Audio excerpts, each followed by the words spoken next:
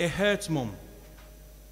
The weight of the dressing, as if there is another face on Grace's face, or the swelling of her own, as if another face inside her face is ripping its way through to be seen with scalpel talons.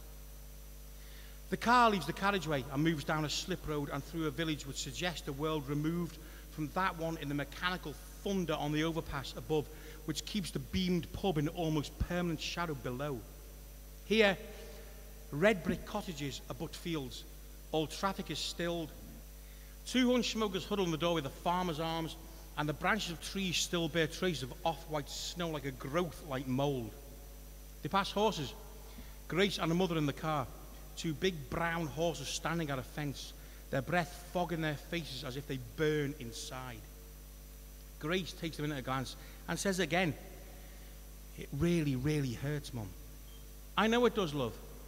But end of the day, it's going to be worth it, yeah? You will see. When the bandages come off, you will see." "When's that?" "What? When the bandages come off?" "They can come off soon, but the splint's got to stay on for a couple of weeks, yeah? Then plugs as well," the surgeon said. "These plugs, a couple of weeks." "It's what they said," Grace moans. "Grace, you wanted this, love. And I paid good money for it, yeah? Take some more codeine if it's hurting in the glove box there. Water in there as well." Grace pops 2 pills from the blister pack. Normally I bring a book on stage, but I'm so sick of losing books in pubs and things that I've actually photocopied it. Down with water, winces she swallows, coughs and whimpers with the pain. She wants to look at herself in the vanity mirror but on the sun visor, but she's already seen herself, and she knows and loathes what she looks like. The blue bruised eyes and the swollen red sockets, the straight H-shaped lines of the splints like an insult to the curvature of her face. The bandage is already manky with leakage.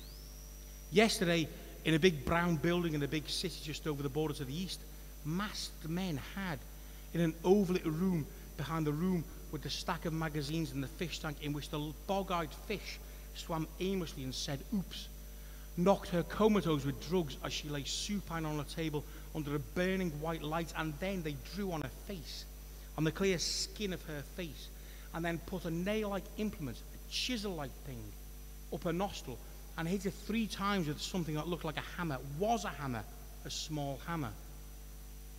Blood leapt and ran, it did, shocking red under the bright white light.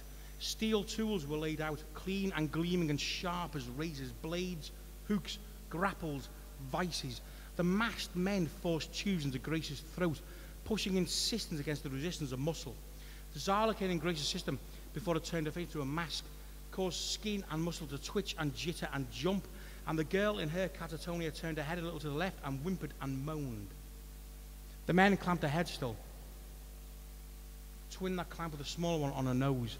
Used a hammer and chisel thing, hit and hit until the bone of the bridge broke, and the entire nose, when it was wiggled between latex glove finger and thumb, crunched and gave and sank like a rotted plum.